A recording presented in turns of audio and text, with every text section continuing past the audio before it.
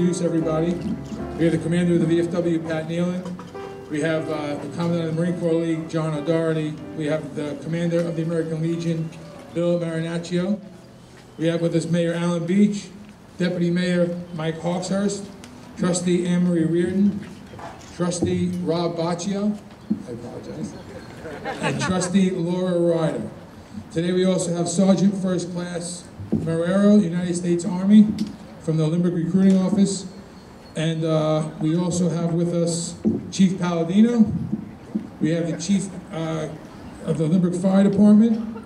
We have the Director of Fine Arts, Mrs. Schaefer, new this year, taking over. And we have Superintendent Burak also here. And also with us today is former County Legislator Fran Becker. I hope I got everybody. Oh, and Deacon Kevin's here. Oh, that's all right. So we're going to move on. We're going to have former County Legislator Fran Becker come up and lead us in the pledge, please. Thank you, Commander, for this honor. I really appreciate it.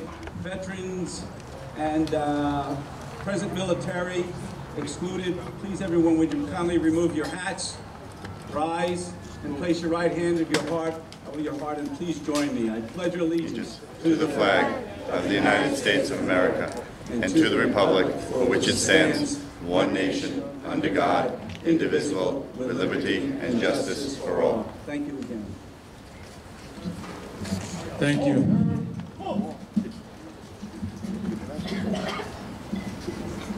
We will now have the opening prayer.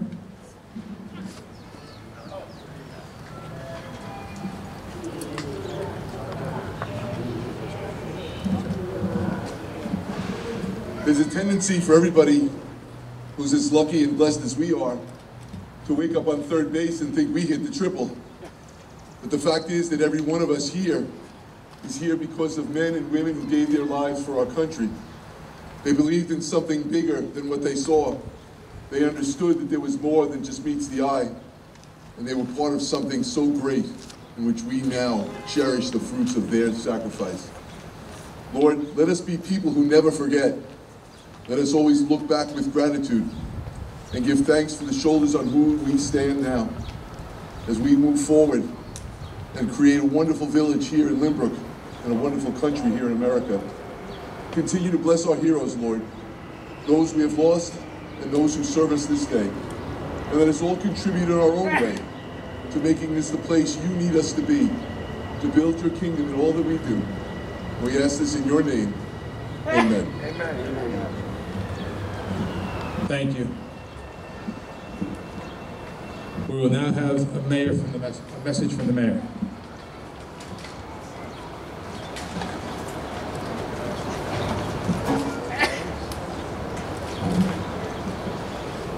Good afternoon. Good morning, actually, right? Good morning, Mayor. Welcome to today's ceremony, and thank you all for attending. I'm honored to be speaking with you today on such an important occasion. We're here today to honor our service members and remember the sacrifices they made in honor of duty and country. As Abraham Lincoln observed more than 150 years ago, this extraordinary war in which we are engaged falls heavily upon all classes of people, but the most heavily upon the soldier. For it has been said, all that a man has will he give for his life, and while all contribute of their substance, the soldier puts his life at stake and often yields it up to his country's cause. The highest merit, then, is due to the soldier. This respect we give to our fallen heroes speaks to the importance we place on the service of freedom. A Greek philosopher once said, "The bravest are surely those who have given the clearest vision of what's before them, glory and danger alike, and yet, notwithstanding, go out and meet it." We're here today to honor those who went out to meet their danger, to remember their achievements, their courage, and their dedication, and say thank you for your sacrifices. Thinking of our military heroes who join us today, and those who are only here in spirit, a person can't help but feel the awe by the enormity of this experience. We stand in the midst of patriots. Memorial Day is a day we come together as a country.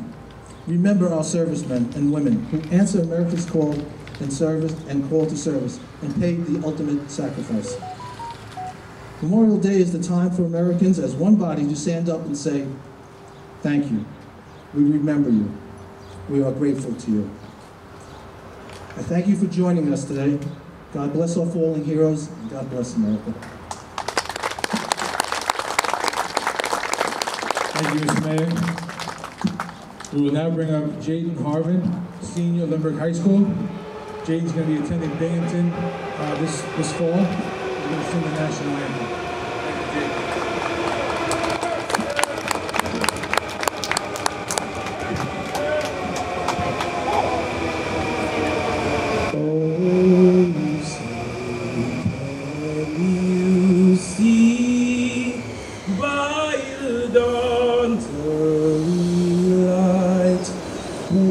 So proudly we hailed at the twilight's last gleam, whose broad stripes and bright stars through the perilous fight o'er the ramparts we watched were so gallantly streaming, and the rocket's red glare, the bombs bursting in air, gave proof through the night that our flag was still there. Oh, say does that star-spangled banner yet wave o'er the land of the free and the home of the brave.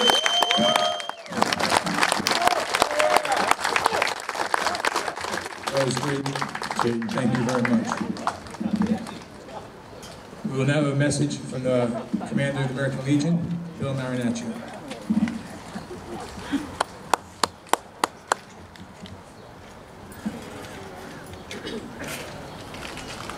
Thank you, Pat. It is fitting that once again we are gathered to honor the more than 1 million Americans who, from the American Revolution to the current war on terrorism, that have made the supreme sacrifice. They died so that we could continue to cherish the things they loved: God, country, and family. They continue to be the guardians of our freedom. During the past year, 13 U.S. service members died during a terrorist attack in Afghanistan. They unlikely will not be the last American heroes to make such a sacrifice, but they represent the best of a generation. Not only are these diverse men and women forever in our hearts, but for those who knew them, they are forever young. They came from every background, yet they shared a common goal: to serve America and make life better for others. It was the same spirit that has driven our veterans throughout our history. It is hard for us, the living, to equate ourselves with those who made such a sacrifice. The surviving loved ones do not have to look very far to find their heroes. Nearly 7,000 American men and women have died while fighting the global war on terrorism. Many were parents whose children have a void in their lives. Spouses will continue to miss their life partners. Parents will never stop grieving for their heroic sons and daughters that died way too early. Nobody can replace these fallen heroes. The loss felt by Gold Star families is forever. We are also reminded on this day that brave men and women have always stepped forward to take the oath of allegiance as members of America's armed forces, willing to fight and, if necessary, die for the sake of freedom. So today, after the parade and ceremonies have come and gone, and we each go our separate ways to celebrate the day, let us reflect on the freedoms we have and those who made our way of life possible. They truly have and continue to be the guardians of our freedom. Thank you, and God bless America.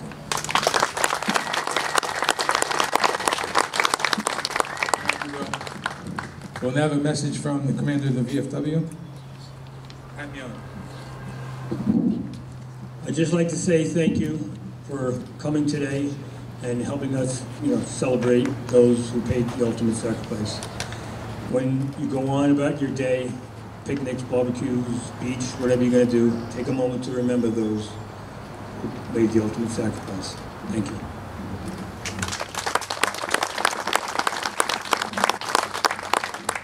Now we have another speaker today, Sergeant First Class Marrero, United States Army.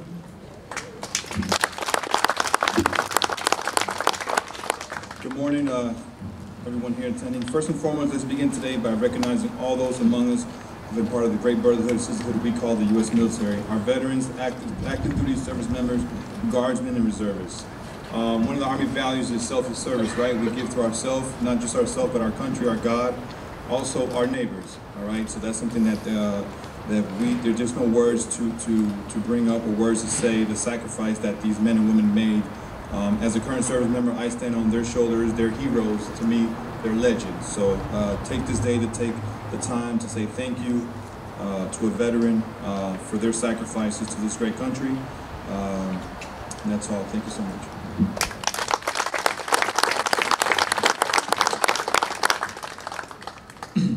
Thank you, Sergeant. I appreciate you coming out with us today. So I didn't mention somebody that's on the dais today. He's our Grand Marshal today. His name is Angelo Lamonaco.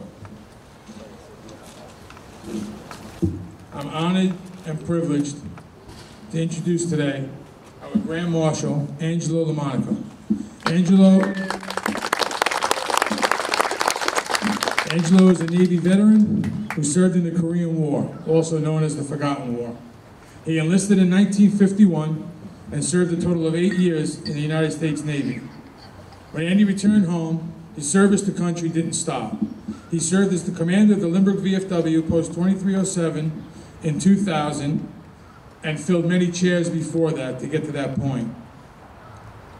Quick funny story is I actually ran against Andy that year for junior vice 3 years prior to that. And I lost that election by 1 vote. And a good Marine buddy of mine who's with us today, filling in the rifle detail, didn't show up for the meeting. So the next day I said, Ed Dunninger, what happened? I lost by 1 vote. He goes, good thing I didn't show up. You would have lost by 2. So, congratulations on your victory, Ann. So he also presently sits on the board at St. Albans Hospital and Veterans Home.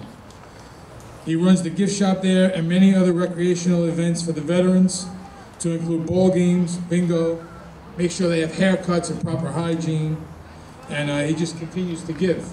Andy's 88 years old. Andy, also upon coming home, became a police officer like many veterans do. He joined the NYPD and served over 20 years, retiring in 1980. He's getting his money's worth. In 1972, while Andy was on patrol in Harlem, his heroism continued off the battlefield. A fellow officer in a neighboring precinct was ambushed. He was shot with his own weapon, and Andy, while on patrol on his birthday, April 14th, 1972, rushed to the scene, just like he did in 1951 to serve our country in Korea. The veteran in Andy kicked in.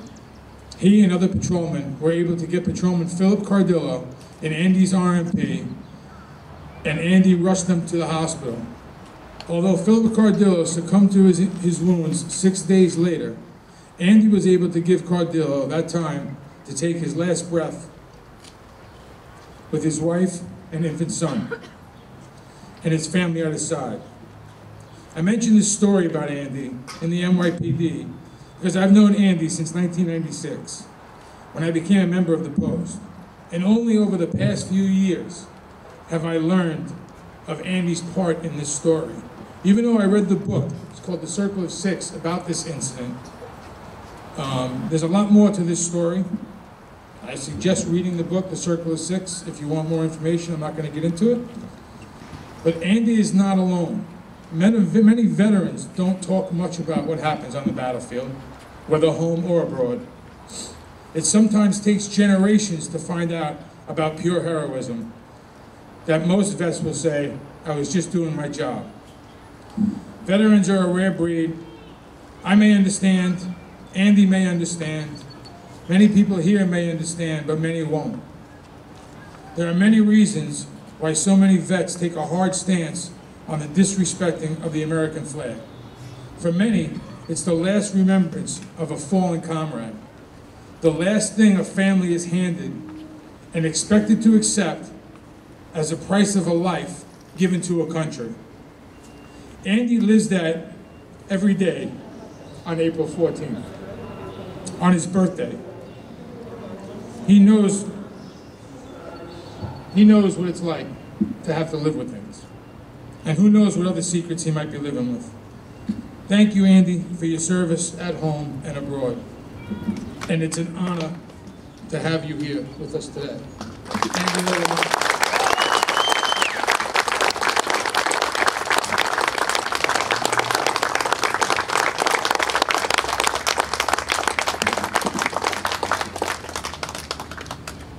I'm going to start. When I got the message that I was going to be the Grand Marshal, I was surprised, moved, humbled, and honored. And I spoke to Pat, and Pat said, well, just make a little bio, and then, make a little short speech. 22 years ago, I was standing right here as the commander of the VFW 2307. As the commander, I had to make a speech also. Pat said most of what I'm going to say, but I'm going to read what I wrote. My name, Angelo Romanico. I am a Korean combat vet. I joined the Navy in 1951 and served 4 years active duty and 4 years inactive reserves. I am a father of 2 and a grandfather of 5, also a great-grandfather of 4. I have been married to my wife, Teresa, for 66 years.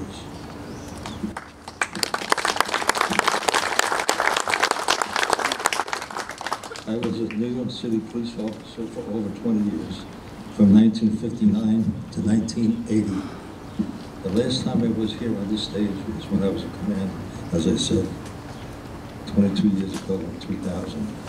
I want to thank the members of the VFW 2307, especially Pat Cardone, who selected me to be the Grand Marshal of this parade. I am deeply honored. Recently, I received a card from American Legion Anywhere, which is in our presence right now in American Legion, in regards to Memorial Day. I would like to read it at this time. Memorial Day is an American holiday observed on the last Monday of May, honoring the men and women who died while serving in the United States military. Originally known as Decoration Day, it originated in the years following the Civil War and became an official federal holiday in 1971. Many Americans observe Memorial Day by visiting cemeteries or memorials. They hold family gatherings and participate in parades. Unofficial, it marks the beginning of the summer season. They are perhaps no greater words in our language than courage, love, honor, and sacrifice. Our democracy endures because of those who accepted this great responsibility with courage, love of country, and their fellow man. Many have served with honor and made the ultimate sacrifice. Today and every day, let us honor them with our love of country and each other, our remembrance of their great sacrifice. Greater love has no one than this, to lay down one's life for one's friends. Remember them this Memorial Day. Courage, love, honor, and sacrifice. Thank you, and God bless America.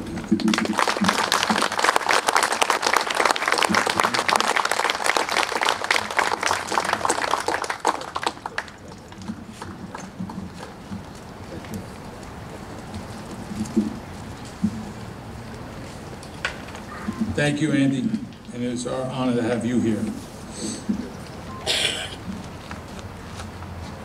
We will now have the singing of God Bless America by Tony Ann.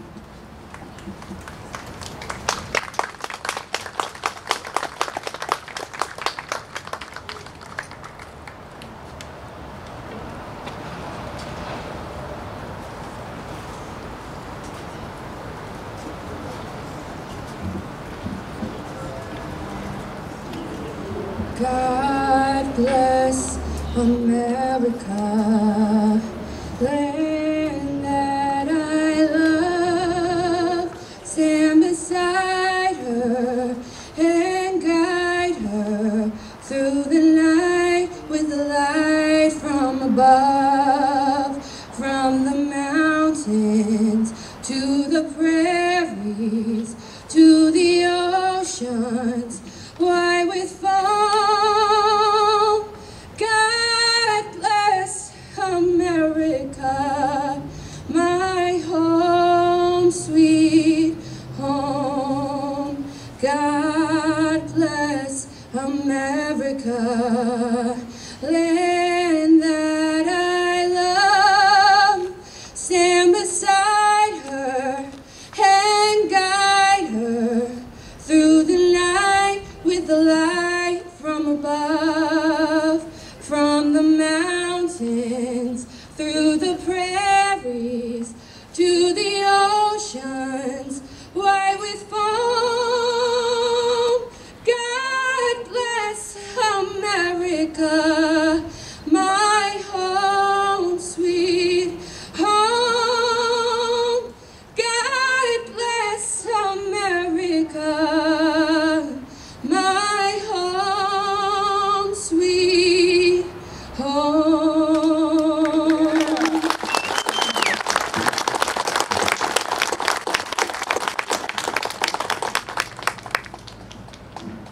Today we also remember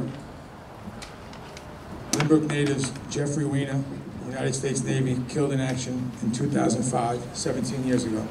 We also remember Patrick Gallagher, another Lynbrook native, United States Marine Corps, Vietnam, also killed in action. We honor those people today, as many others. And just want to touch before we move on to the wreath ceremony and to the closing. Lynbrook is very, very fortunate to continue to have and have had leadership that will never forget its veterans and their families. Lynbrook residents like yourselves who are out here today come out in support of veterans, not just today, not just Veterans Day, but every day.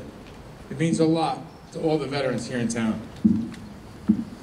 I'd also like to have a special prayer, if you got time today, for another Marine, Ed Habit, not doing too great, 90 years old.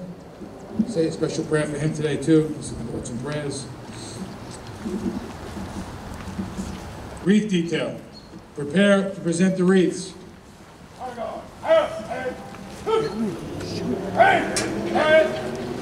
Detail. Attend. And salute. Present the wreaths.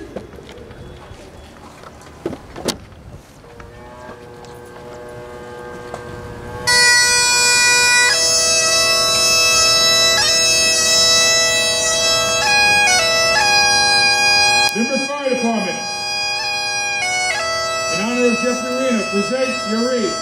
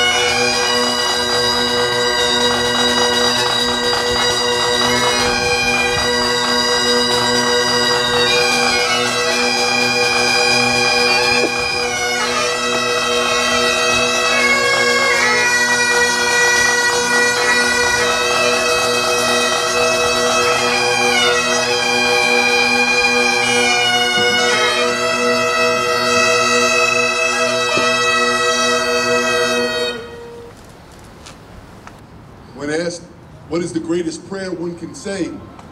The ancient holy ones said 2 words: thank you.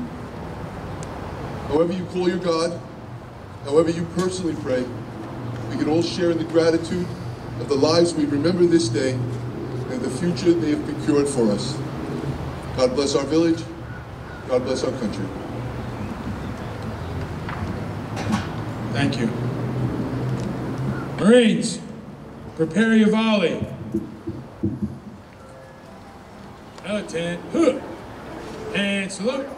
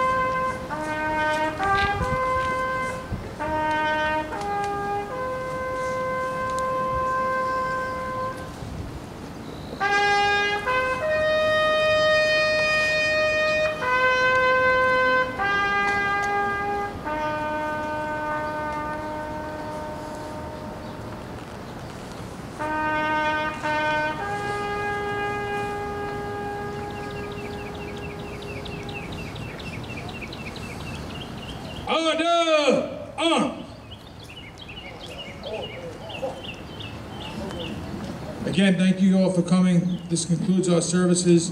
A special thanks to Chief Palladino, the Lynbrook PD, Superintendent of DPW Philip Healy, Assistant Superintendent Larry Bean, and all the DPW crew. Mrs. Adriana Schaefer from the Lynbrook School Music Director, Lynbrook TV, the Fire Department. Again, none of this day happens without the whole town. So I just want to thank you to everybody and the mayor and his leadership. Thank you guys very much.